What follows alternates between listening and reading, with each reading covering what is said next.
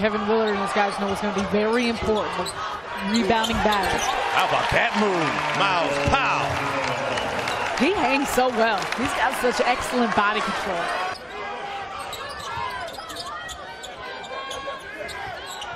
Powell fires, got it! Talk about the responses for both sides. There's Powell again, catch, fire! He gets his work done, gets it there to Gill, and then comes right off. Feet square. Like, BC, you said it, doesn't need much time as Mosley's trailing him.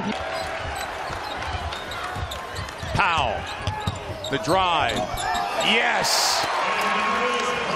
He absorbs contact so well.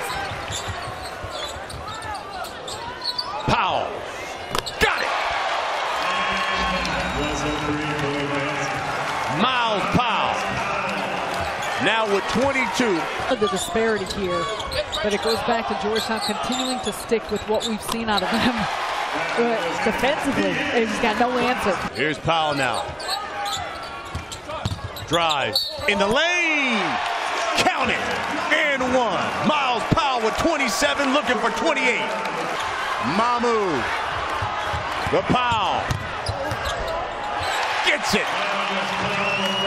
Myles Powell with 29 points. Myles, before we start with your 30-point performance, talk to me a little bit about your teammates. You guys so efficient from the field, but the balance in which we saw from everyone.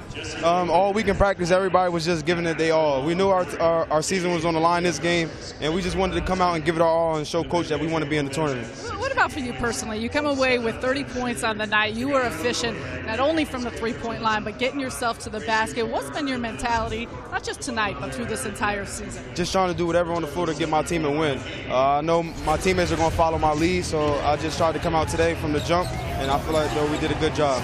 You guys now tied with St. John's for third in the Big East. The focus and emphasis as you finish out the rest of the season, what is that? Just play our basketball. We know that we can do it. We can play with anybody in the country when we play our basketball, and we're going to keep doing that, listening to our coaches and believing in each other, and we're going to get it done.